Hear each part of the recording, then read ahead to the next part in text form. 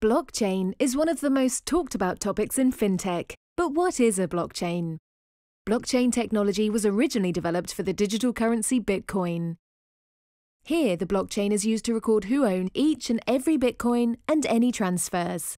But we've realized that blockchains can be used for so much more. So, how does it work? In the simplest terms, we can understand blockchains by looking at four elements: distributed data, consensus, permanent record, and trust. Firstly, distributed data. A blockchain is a database that is distributed.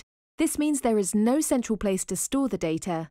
Instead, all participants of the blockchain have their own copy of the data.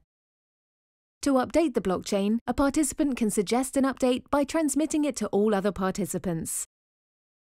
Then there is consensus.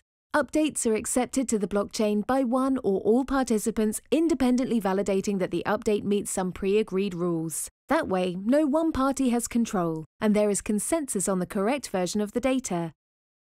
The data is protected by cryptography, which ensures that the data in the blockchain cannot be edited or deleted. In this way, blockchains create permanent records which cannot be changed. The only way to amend the data is to create a new data entry via the consensus method, thus creating trust in the data. The best use cases for blockchain are where you need to share data between lots of different parties, and where you need to trust that one person cannot change the data unilaterally. Not all blockchains work exactly the same way. Different blockchains can have different rules. For who can access the blockchain? Everyone or just a single group?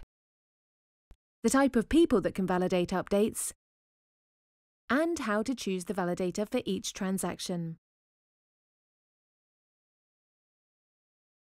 In financial services, we are looking to use blockchains to make payments or send money easily, to store the ownership of securities and record transfer of ownership, and supply chain finance.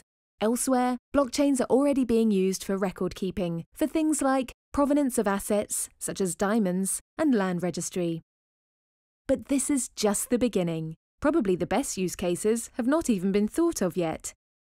Innovate Finance is an independent membership association that represents the UK's global fintech community, with over 230 members globally.